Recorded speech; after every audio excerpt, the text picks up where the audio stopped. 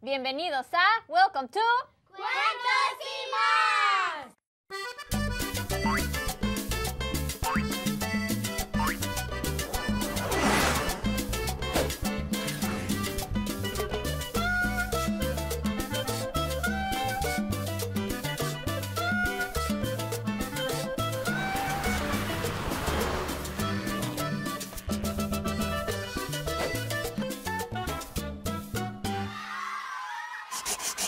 Welcome to Cuentos y Más.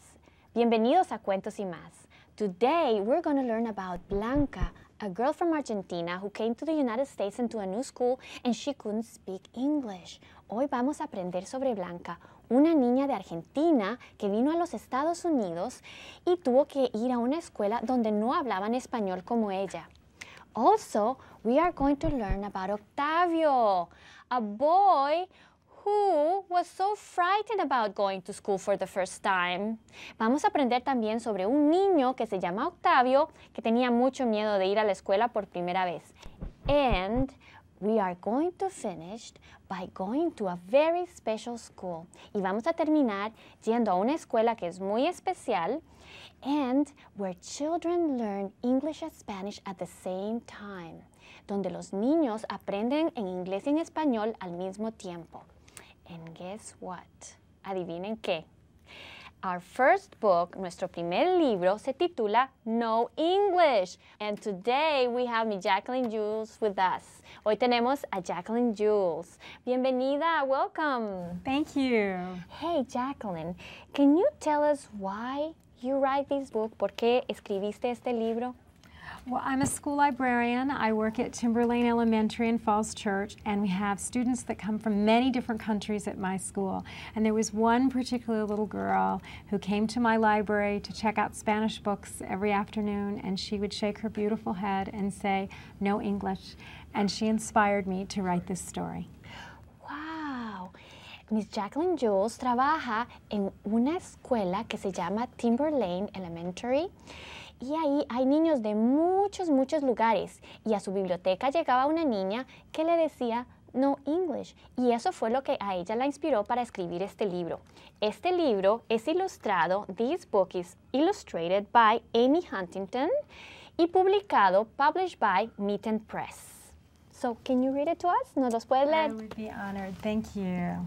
No English, the new girl said, shaking her head. Español. Her name was Blanca, and she was from Argentina. Mrs. Bertram gave her the empty desk next to mine. As soon as she sat down, Blanca took colored pencils out of her backpack. She drew all during spelling, and Mrs. Bertram didn't say a word to her. When I got caught making a picture during class, I got in trouble. It didn't seem fair. Mrs. Bertram, I raised my hand, Blanca is coloring. She's not doing the spelling words. Blanca looked up to see everyone staring at her. Then the classroom door opened. A lady walked in. "I'm Mrs. Sanderson," she said. "I'll be helping Blanca learn English." Everyone watched Blanca walk to the front of the room. She looked scared, like a little kid lost in a shopping mall. I suddenly felt bad for telling on her. When Blanca left the room, Mrs. Bertram talked to the class. "Can you imagine what it's like to be surrounded by people you don't understand?" "Lonely," Jessica said. "Absolutely," Mrs. Bertram said. "What can we do to help make Blanca feel welcome?" "We could say hola," John said. "That's hello in Spanish." "Good idea," Mrs. Bertram agreed. "What else?" "I know," Allison raised her hand. "We could learn about Argentina." "On the internet," Bobby added. Mrs. Bertram let Bobby and Allison use the computer before lunch. They found out that January is summertime in Argentina. "Weird," Billy said. "Just different," Mrs. Bertram corrected. The more we talked about Blanca and her country, the more I wanted to make up for being a tattletale. At recess, I saw Blanca on the edge of the blacktop, jumping rope. Second graders weren't allowed past the third fence post. I ran across the blacktop to warn her. When I got there, Blanca was jumping to a Spanish rhyme. Uno, dos, tres. Hola, I said, remembering the Spanish word for hello. Blanca stopped jumping. Hola. This was my chance to make friends. I pointed to the rope. Share? She smiled and handed the rope to me. And just as I was taking it, Mrs. Greavy, the playground teacher, called, "Girls, come back here." I didn't want us to get into trouble. "Come on," I yelled to Blanca as I ran back. But Blanca didn't understand. With a cry, she ran up beside me and grabbed the jump rope out of my hands. "No!" she screamed. Blanca thought I was trying to steal her rope. I watched her run across the playground and into the school. She was out of trouble with Mrs. Greavy, but it was the second time in one day that I had hurt Blanca's feelings. Pobre Blanca, no me imagino cómo se debe haber sentido esta niña, ¿eh? Debe haber sido muy duro para ella llegar a una escuela donde nadie habla español como ella y tratar de comunicarse con otros niños. Debe haber sido muy duro. Además, para sus compañeros también era muy difícil comunicarse con ella porque ellos no podían hablar español. Pero es muy interesante que esta niña quiera hacer amistad con Blanca. Let's see what happens next. Veamos a ver qué pasa luego. After the break, después de nuestra pausa.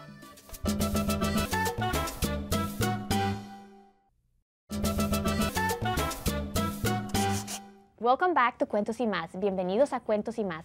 Acuérdense, Blanca es una niña que es de Argentina y vino a una escuela donde únicamente se habla el inglés y ella no habla inglés.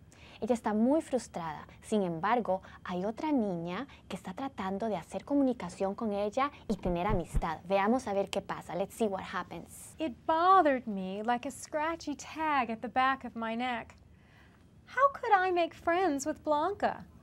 She didn't understand when I talked to her. Blanca sat alone at lunch. On the playground, she kept to herself. Sometimes I watched her jump rope, but I didn't go near her. Friday afternoon was library time. I got an idea during checkout. "Mrs. Porter," I asked the librarian, "do we have any Spanish books?" "Yes," she said, handing me a book with nice pictures. "This one is in Spanish and English." I found Blanca sitting at a library table all alone. "For you," I said, holding out the book. Blanca shook her head as if she was saying, "No." I opened up the book and pointed at the Spanish words. "Español!"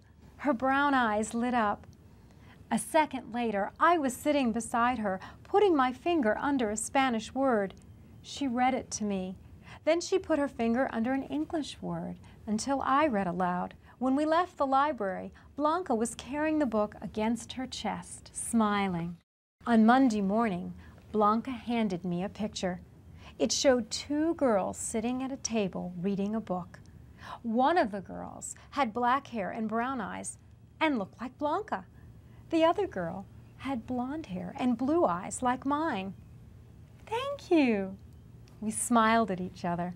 I picked up my pencil and wrote Blanca beside her face, and Diane beside mine. Blanca had never said my name. I wanted to make sure she knew it.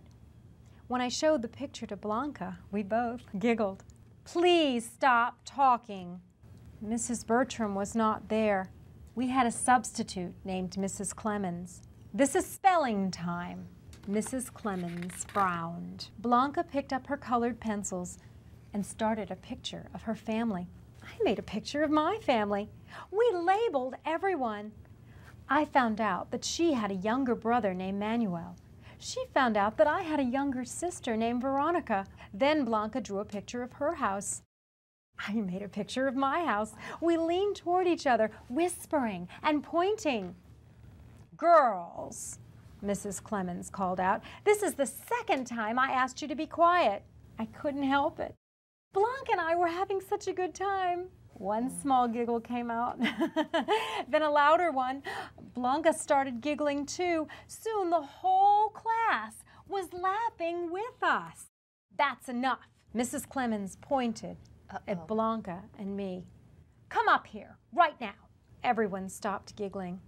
I took Blanca's hand and gently led her to Mrs. Clemens. Tell me your name, she snapped as she filled out a purple card, the card that said you were in trouble and had to visit the office. Diane Wells, I squeaked. And this is Blanca. Blanca what? Mrs. Clemens asked. No English, Blanca said, shaking her head. Mrs. Clemens handed me the purple card. Blanca and I left the classroom for the long walk down the hall. When we arrived, the secretary asked us to sit down. I put my hands in my lap, and I tried not to cry. I had never been to the office before. Mr. Conwell, the assistant principal, walked in. He was so tall I could hardly see his face from where I was sitting. Blanca put her hand on mine. Young ladies, he said in a deep voice, come this way. We sat down in his office with our heads lowered. So, what brings you here this morning? I lifted my head a little. We made pictures. Did the teacher ask you to draw pictures? I shook my head. It was spelling. So you were drawing pictures instead of writing spelling words, Mr. Conwell said. Yes. Do you agree? Mr. Conwell squatted and turned his head so he could look into Blanca's eyes. Is that what happened? Blanca shook her head and said, no English. Mr. Conwell rocked back on his heels for a moment. You're Blanca Cruz, the girl from Argentina. Blanca nodded. We talked to each other with pictures, I said. Mr. Conwell smiled. May I see what you drew? The next day, our pictures were hanging on the wall outside the office door. We heard nice things from students and teachers.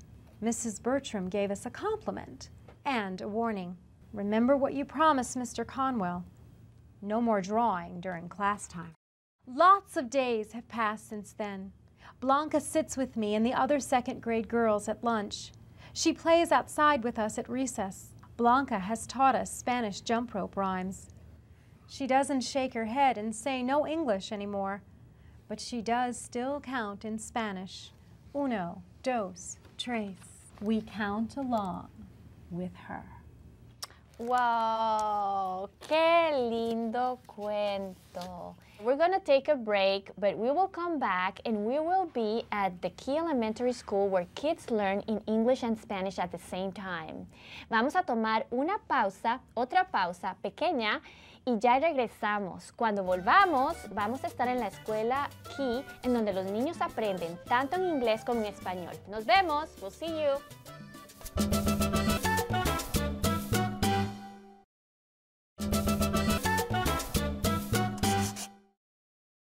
Welcome back to Cuentos y Más. Bienvenidos de nuevo a Cuentos y Más. Here we are at Key Elementary School. Ahorita estamos en la escuela elemental Key. Let's go and talk to Miss Marjorie Myers, the principal of the school. Vamos a hablar con la directora de la escuela, Miss Marjorie Myers. Vamos. Miss Myers? Sí. Hola, Hi. soy Mariela. Oh, Mariela, qué gusto verte. Gracias. It's so great to see you. Gracias. Muchas gracias. Thank you. Yeah, it's so good. Hoy estamos aquí porque quisiera saber qué es una escuela de inmersión. I would like to know what is an immersion school. Una escuela de inmersión es una escuela donde los niños están inmersados en un programa bilingüe. Pasan mitad del día en inglés y la otra mitad en español. An immersion school is where the children are immersed in two languages. They spend half their day in English and half their day in Spanish. ¿Nos podría enseñar la escuela? Could you show us the school? Claro, vamos a dar una vuelta. Let's take a walk around the school. Gracias. Vamos. So, immersion school. English and Spanish, escuela de inmersión, inglés, español. This means that the English-speaking kids go to one class and the Spanish-speaking kids to another class. Eso significa que los niños que hablan inglés van a una clase y los niños que hablan español van a otra clase. No, no, no. The immersion is that the children are mixed together. La inmersión están los niños juntos. Los niños están divididos, mitad de español, mitad de inglés en un salón, y mitad de inglés y mitad hablantes de inglés y hablantes de español en el otro salón. Y así aprenden uno del otro. They're mixed 50% Spanish speakers, 50% English speakers in each one of the classes, so they can help each other in the class, and then they can be successful in both languages. Can you show me the library here? Do you guys? Sure, we have a wonderful library. Tenemos una biblioteca de maravilla. Come on, welcome to our library. Bienvenida a mi biblioteca. Gracias. No, es lindísima. Sí, tengo una pregunta. Where is your foreign language section? ¿Dónde está la sección de idiomas extranjeros acá? No, we don't separate the books. There's no foreign language section. Here, all the books are shelved together, just like the children. Aquí todos los libros están juntos, todos los estantes. Se puede ver un libro en español al lado de un libro en inglés. On the shelves, the books are shelved together, a Spanish book, an English book, and they're not necessarily translations, they're just together, so it's easier to get everything filed and we can find it on the bookshelf. Much better than if there were one section of foreign language. Right, this is great. So they are organized by subject. Están organizados por materia. And in one subject you have the English and Spanish at the same time. En una materia pueden encontrar los libros en español y en inglés al mismo tiempo. These books are for the younger children. Estos libros son para los niños más jóvenes.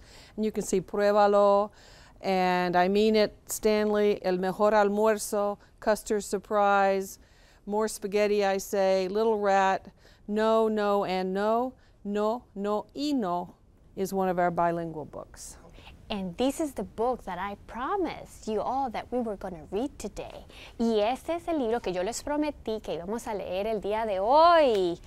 Do you think I can borrow this and read it? I would be delighted to lend you the book. Great, great. Vamos afuera a leer el libro. Let's go outside to read the book.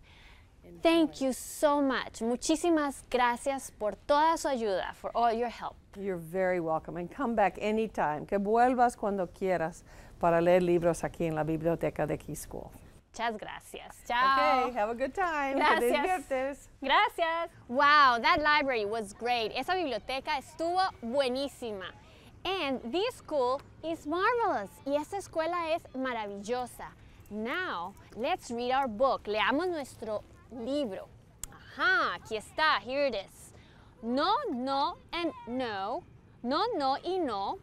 Written by, escrito por Mireille Delancey, and published by y publicado por Corimbo. Today, Octavio is going to school for the first time. You see, says Mom, school is fun. Hoy Octavio va a la escuela por primera vez. Ya verás, dice mamá, la escuela es divertida.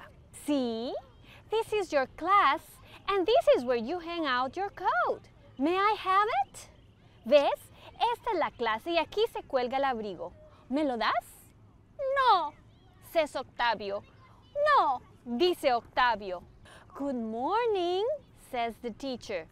So, you are Octavio. Buenos días, dice la maestra. Así que tú eres Octavio. No, says Octavio. No, dice Octavio. Come on, says Mom. Don't be stubborn. I'll be back to pick you up soon. Can I have a kiss? Vamos, dice mamá. No seas testarudo. Enseguida vendré a buscarte. ¿Me das un besito? No, says Octavio. No, dice Octavio. The teacher leads Octavio into the classroom. Children, this is Octavio. Let's show him our classroom. No, says Octavio. La maestra hace entrar a Octavio en la clase. Niños, les presento a Octavio. Vamos a enseñarle nuestra clase. No, dice Octavio. Do you know how to do puzzles? Ask Juanita. No, says Octavio. ¿Sabes hacer rompecabezas? Pregunta Juanita. No, dice Octavio. I don't think he knows how to say yes. Juanita worries. Me neither, says Raúl. But let's wait and see. Me parece que no sabe decir sí. Se preocupa Juanita. Lo dudo, dice Raúl. Espera y verás. Look, Octavio, my last candy. Do you want it? Mira, Octavio, mi último caramelo. ¿Lo quieres? No, says Octavio. No, dice Octavio. Come see this. Octavio doesn't like candy. Vengan a ver esto. A Octavio no le gustan los caramelos. Where are the candies? Here. I left one on the table and it disappeared. ¿Dónde están los caramelos? Aquí. Había dejado una en la mesa y ha desaparecido. Tell the truth, Octavio. You have it. Confiésalo, Octavio. Tú lo tienes. Lo tienes tú. No, says Octavio. No, dice Octavio. Then you have it, Guillermo. No.